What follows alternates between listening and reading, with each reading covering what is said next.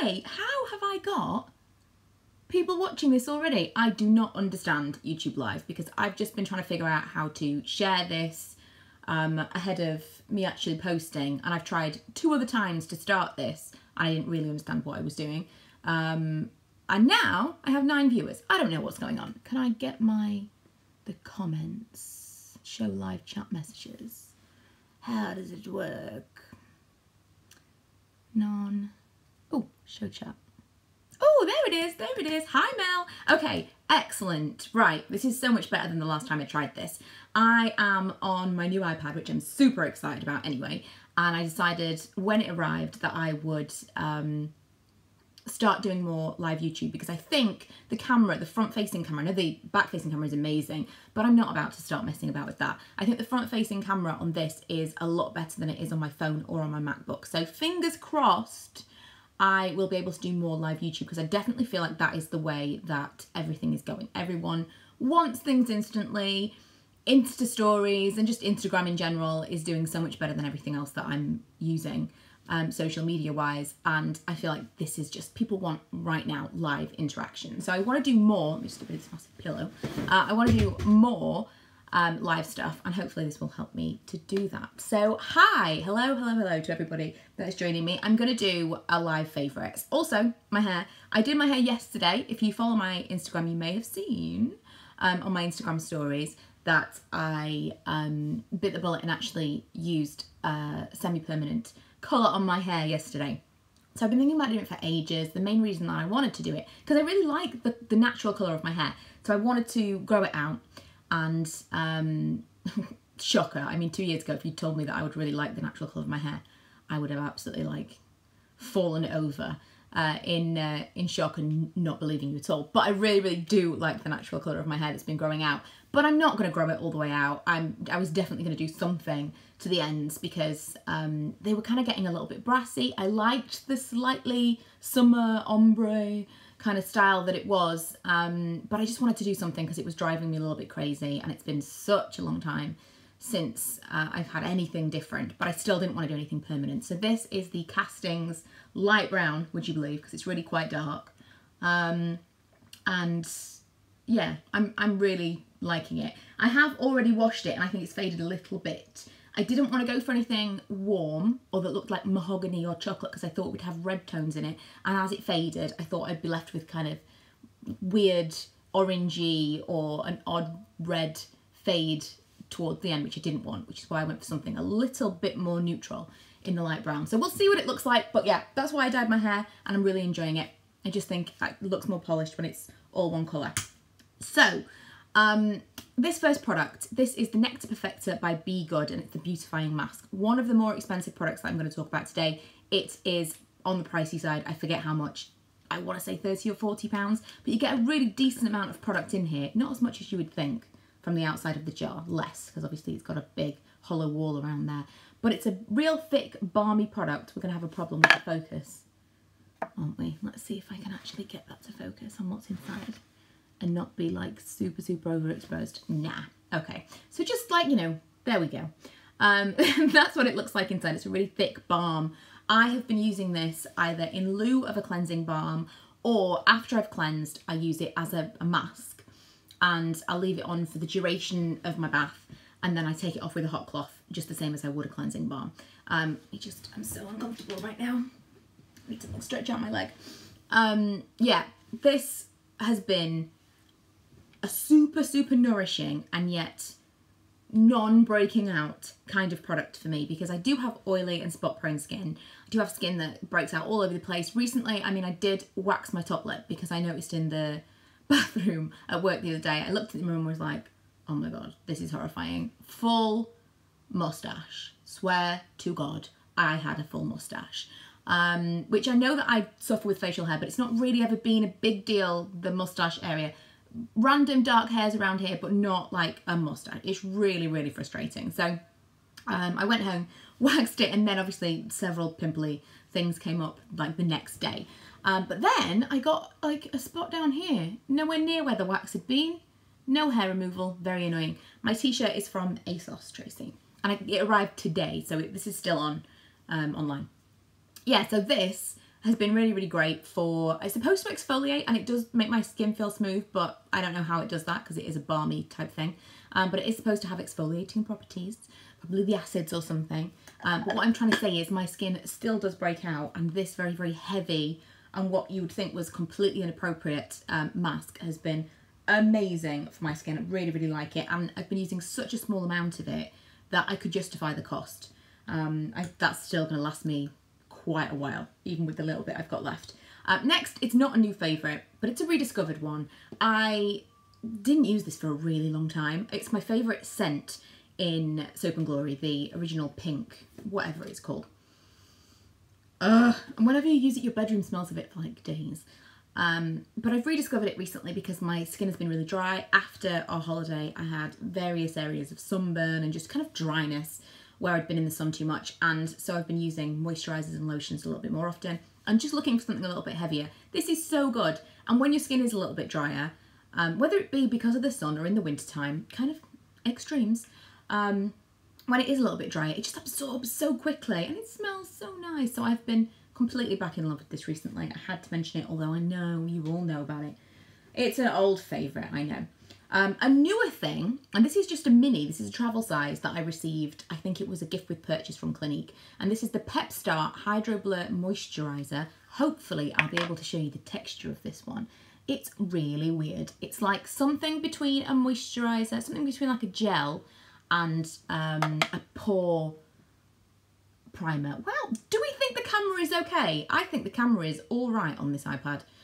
So it looks like this, and it's got like a weird texture to it. So it is a moisturiser, it's not a primer. I'm not really a primer person. I don't like the feel of a primer. There are very few ones that I've thought have really made a difference, and even less that I've thought I want to use every day. Occasionally I will use one and I think, wow, this really does make a difference, but I still don't want to use it every day. This absorbs. This feels like it feels like a moisturiser. It has absorbed into my skin, but it still has that kind of perfecting and mattifying that I really like from the POREfessional and stuff like that. So really, really been enjoying that as and when I want to use something underneath my makeup, which is not very often, but still. Something or two things, because I'll put these in together because I got these on holiday and these were in my most recent videos. Yes, Tracy. Is it only you that I'm talking to, I feel like? But yes, making sense, Tracy. I think this doesn't look like too bad of a camera, so fingers crossed, because I do want to do this more often and this would make it so much easier. The Hourglass Ambient Lighting Powder in Dim Light. This is the mini one. I don't know if we can get these anywhere in the UK. I will look. I don't know if I can add to the description at a later date. Maybe I can, or a later time, but obviously I can't do it right now because it's live. I will try. In fact, I'll do a blog post on some of the things that I'm mentioning here, and I'll see if I can find some miniatures of these things because it's so expensive. The ambient lighting powder from Hourglass is so expensive, in the 40s, and this I think I got for about £25 or $25, sorry, in Sephora, and I just love it so much. I know when I first got on and I was trying to take some thumbnails for this video, which is hilarious, by the way. Trying to take a thumbnail for a live video is like the most awkward. It gives you a tiny amount of time. I know I feel I could look a little bit too glowy here because I have pretty much put it everywhere, and especially here where I get oily, it might have been a little bit too much, but I'm obsessed. It does give you that kind of glow. I don't look shimmery or anything. I just placed an order with Colourpop. Super excited about it, and I ordered a highlight called Lunch Money, and I ordered maybe like 6 individual eyeshadows and I think 3 of their liquid lipstick. Really excited about that because people have talked about Colourpop for the longest time, and I thought I'm just gonna bite the bullet and order some stuff, so that will be another video coming up. But highlighters, I'm just trying to find more that are not really, you know, like Instagram highlighters. As we get older, I mean, you know, like when I do this and you've got this kind of crow's feet situation going on, I don't want a highlighter that's going to settle into all of those lines. It's just not pretty. I want something that is flattering. I want to say age appropriate, but really that is just flattering is what I mean. I want something that just looks nice and doesn't look like I've got something holographic on my cheeks. I know that people love it at the moment. I get it. The big, bold brown, the very, very heavy and dramatic makeup is so in. but it's not realistic for me. I want to wear stuff that actually looks nice. And so I'm going to try and find some more alternatives to the dim light. I'm going to revisit the Freedom powder that I used to love and see whether or not it really does. In fact, there's one from Makeup Obsession as well that they did. I'm going to just do some little, not complications, what I mean, comparisons. Words evade me today. Evade. I feel like all the words are terrible. This is the Velvet Lip Glide in Bound from NARS. I mentioned this in... I did a Get Ready With Me and I did a haul while we were in Vegas. I was feeling super productive that day. And so you'll be sick of me talking about the same products in every video recently, but I really, really love this. I have hardly used any lip product but this since I bought it. I'm wearing it today. It is... Let's see if I can make it a bit bolder. It's just kind of like... I'd like to do a comparison, but I think it's like a liquid version of MAC Faux. I think I'm like really shiny right now. Too much highlight, obviously. But it's so natural, and it's just a little bit of something without making it look like really, really dressed up. I've been wearing this so much, depending on, not even depending on, what do I mean? Regardless of what kind of eye makeup I've got on, I can wear this because it's just almost the colour of my lips, which is why I like MAC Faux so much. Just kind of a little bit polished, but that's another thing. This eye makeup that I've gotten today, which by the way is a Morphe palette, this is all going to be in a haul. When my Colourpop stuff comes, I'm going to have a monster haul. I may even do it live. I bought this Morphe palette. I forget what this is called. It says 12 NB, 12 natural something. I bought that the other day, and that's what I'm wearing on my eyes today, but very, very like a much more neutral, natural, subtle kind of look. I feel like with the darker hair, I'm going to need to go a little bit darker with my eyes now. This is actually the first time, I didn't put any makeup on yesterday because I wasn't really doing anything. I just took Milo to football, but I'm going to have to wear makeup a little bit more often until it fades a little bit. I did notice that, it is a bit more of a stark contrast against my skin tone. But then at the same time, with dark hair, I've always thought it's a bit more interesting to put makeup on. I don't know. It'll probably fade out pretty quickly, so we'll see. But yeah, really, really, really love this. This was Bound. Not at all what I would consider to be a velvet lip glide. Not matte in any way, shape or form. So if you're into matte and that is all you want, you won't like this. This is more like, it's like a lip gloss that dries down pretty quickly to like a satin at best. Never a matte, never smudge proof. Not what I would consider to be velvet. So that's just one thing to get out there. Along with the Morphe palette, I also bought this, and I wanted to mention it because I used it today and I feel like it's going to revolutionise the way that I do eyeliner, because I have wanted a different way of doing eyeliner that is not liquid liner for the longest time. And I was watching, this is so weird, this is like, this gives away my internet habits completely, but I was watching Nina Dobrev, who is Elena on the Vampire Diaries, and I was looking for something on her Instagram, and she did this thing where she did a makeup in a minute, and she used one of these brushes, and she used, obviously she had eyelash extensions, so no mascara, it was like straight into a powder, and then she did this thing where she kind of smudged it out, and I thought, that is the brush that I need. That is the brush that I've been waiting for. It's been just waiting to be found, and then I'd be like, yes, that is exactly what I need to either do like a gel or like a smudgy eyeshadow along my lash line. And I did it today, only slight with a very dark brown, and I loved it. So this is the Morphe M217. Loved. You'll be hearing more about that from me, I know. And the last thing that I wanted to talk about, I'm keeping it short and sweet because I want to get to the comments in a second. Last thing I want to talk about is I have been told that this has been seen, it is online, and this has been seen in stores. This is the Instant Age Rewind. It says new on it. That's how long I've had it. I don't even want to tell you how long I've had this, but it's been... I've suddenly started using it loads. Now I know I can get it. Age Rewind, and this is the, it says it on the other side, Eraser Dark Circles. The pink treatment concealer. This is the brightener. Not the regular concealer, not the light, the medium, the whatever. This is the brightener, the very pale pink. Amazing, amazing, amazing. I have not found another one at the drugstore, you know, Boots, Superdrug, etc. Haven't found another one that I like as much as this. Haven't tried the MAC one yet, the something Rose, I forget the name, because I wanted to compare what it was like compared to this as a UK thing that you could get a little bit easier. But now this has come to the drugstore in the UK, what's the point? This is so, so good. Very, very thin. consistency, not too heavy or thick at all. I just use it here. I don't really like to put any concealer around the outside of my eyes because that's where I do have some fine lines. Here it's not such a big deal, but that's the only concealer I use, just brighten up that inner corner. And this works amazingly. So that is it. That's everything that I wanted to talk about product-wise. Now, let's get into the comments, if I can remember where they are. Can I find them now? What are the chances that I've lost them? They kept coming up. Oh, there we are. Okay. I found my pen.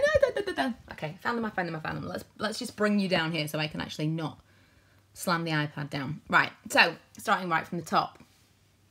Rachel, I'm fine. Thank you for asking. Oh, thank you to everyone who says my hair looks nice. I've been trying to ignore the comments because if you kind of, it takes you away and then it's all over the place. So I haven't really been responding to very much.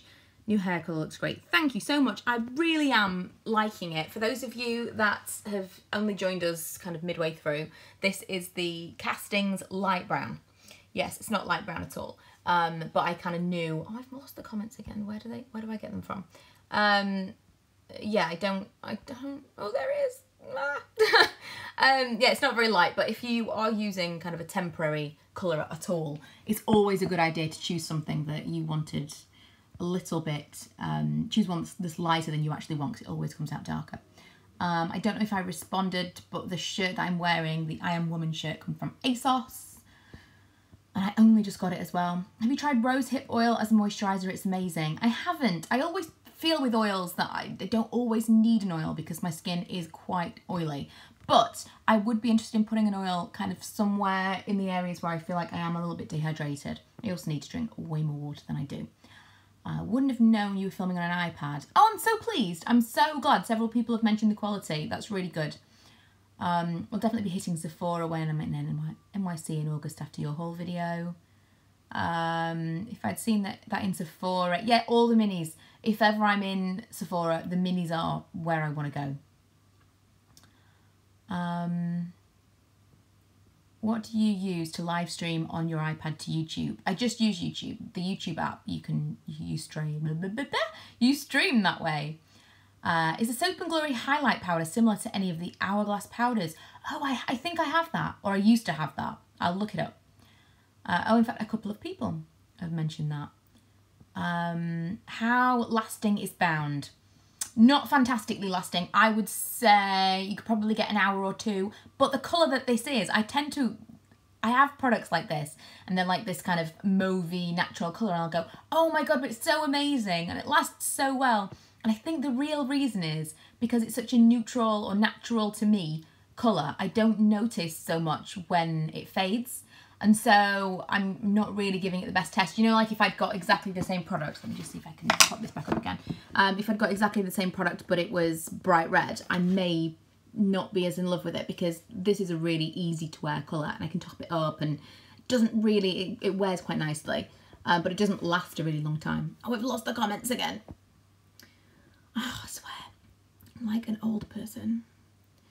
You know, like, oh, show chat, there it is. You know, when you try and explain something to your parents and like a technological thing and they don't get it. I feel like that already. I feel like the oldest person. Love the Glow All Out powder, similar to Hourglass. That must be the Soap & Glory one. I'm going to totally have to try that. Oh, yes. I thought the same thing. Someone said, Nikki said it makes my hair look longer. I think it makes it look thicker when I have it all one colour. That's always what I found in the past. Have you managed to get your hands on the Tarte Shape Concealer? Shape Tape Concealer?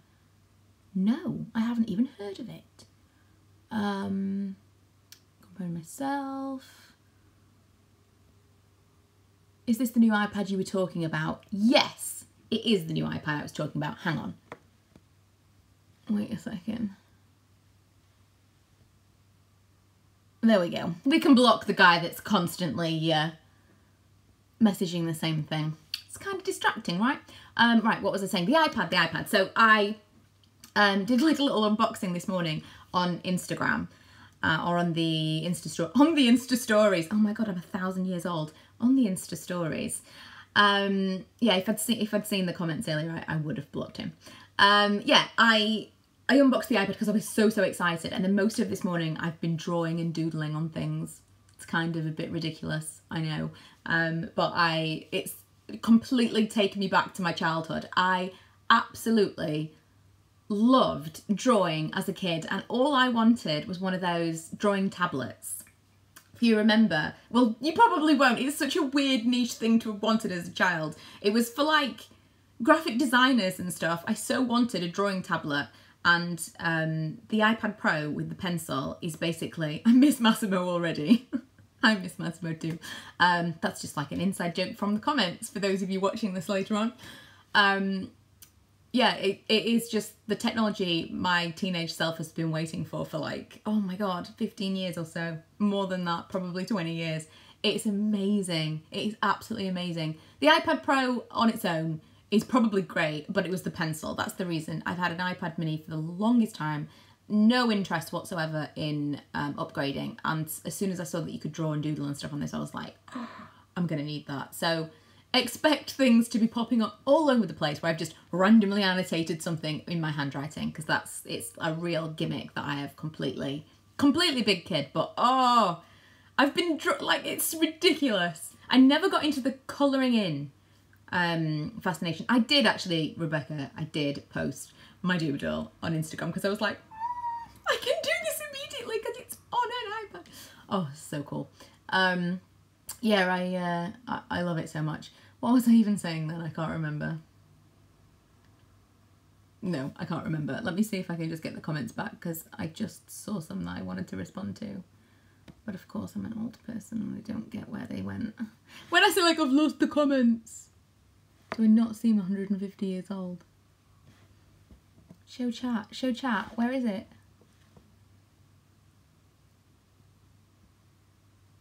Oh my goodness. Oh, this is so frustrating. Okay, do you have any products in your hair? No, I do not have any products in my hair. This is the first time I've actually used any kind of heat tool in my hair for the longest time, but I used my, what's it called? Babyliss big hair thing.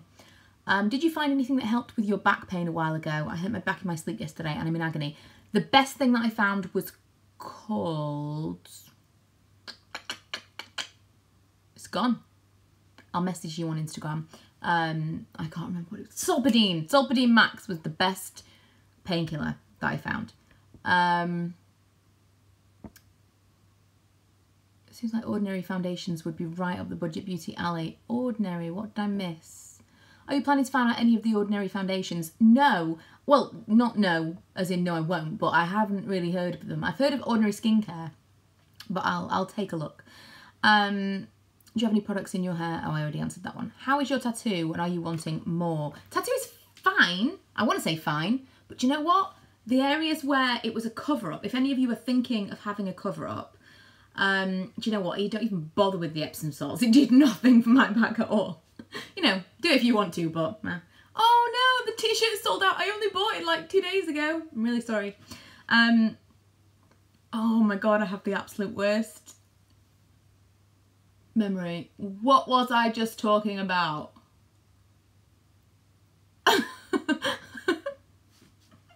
Oh, we were saying Ordinary foundation. Someone please tell me what I was talking about. I have no idea. No, it's gone. Let's move on. Best dupe for Double Wear Light foundation. Oh, my tattoo. See, this is why through the bulk of the video I didn't want to get into the comments, because I would, oh my God, it would take us 3 hours. Okay, so my tattoo, yeah. The area where, or the 2 areas where it was a cover-up have taken a really, really long time to heal. If I accidentally like put my nail over one of them, it is really still painful. So they have healed to a degree, but that area, those areas of skin, no, really, really sore. I mean, I wouldn't want to scratch over any of it, but it really was inflamed, especially over the bit at the top of my bum, my hip.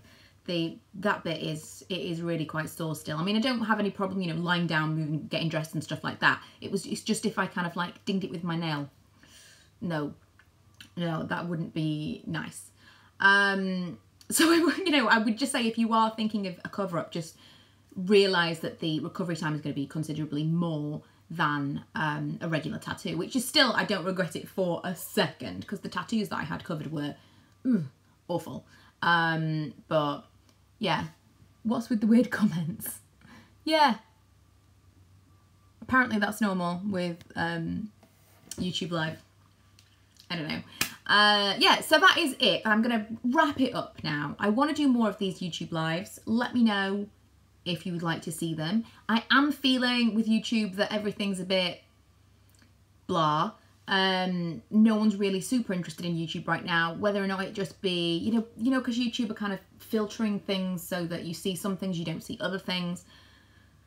For me, I'm just kind of feeling a little bit disheartened when it comes to taking a long time to film and edit a video and then not really feeling that same engagement that I'm used to seeing, you know, a certain amount of people watching or a certain amount of people commenting. It's not, I don't know, it's not encouraging, I suppose. Whereas when we're doing a YouTube Live like this, I've got the engagement right in front of me and I can see that even if there were only 5 of you, I could see that those 5 of you would be interacting, and that is what you miss with YouTube. For me, that's why I love Twitter, that's why I love Instagram, because you will post something and you get immediate engagement, immediate interaction. And yeah, no, I agree about Insta stories. I don't really watch Insta stories myself, which is probably part of the reason as to why I don't really upload them very often, because it's just something that you have to remember, because it doesn't stay there. I would watch Insta stories if they stayed there for longer than a day. So the thing with YouTube Live is after the fact, it's there forever, which appeals to me more than Insta stories. And I get why with Insta stories. It's just that kind of, I don't know, if it's something really good on Insta stories, I'll probably put it on my regular Instagram. But yeah, anyway, that's kind of how I'm feeling about YouTube at the moment. A bit blah, not particularly motivated to upload stuff, but I still want to get out and talk to you guys. So I may start doing a weekly live YouTube instead of my regular videos until things resolve or until I feel differently. We'll see. I'm quite enjoying this setup. So yeah, we'll see how many of you actually come to what my @ on Twitter. It's Michaela McDade, same as my YouTube. Yeah. Okay, wrapping it up because this is like... This is my ramble now. Right, so I will see you guys next time. And oh my god, don't even get me started on Pretty Little Liars. I haven't watched today's episode. Maybe I'll go and do that now. Ooh, we could start doing we could do like Kai Flicks, live Kai Flicks on my other channel. We could do that. Okay, we could do Pretty Little Liars live. We could watch it together. How do we feel about that for the final episode? We could watch it via Netflix together at like 10 o'clock on a Wednesday morning. Or lunchtime we could do. Let me know. We could do that. Okay, let's see how quickly I can do this. I think I can quite seamlessly end this video now because it's always really awkward. So apologies to any of you that I haven't got to talk to, but we will do this again next week and I'll see you guys then.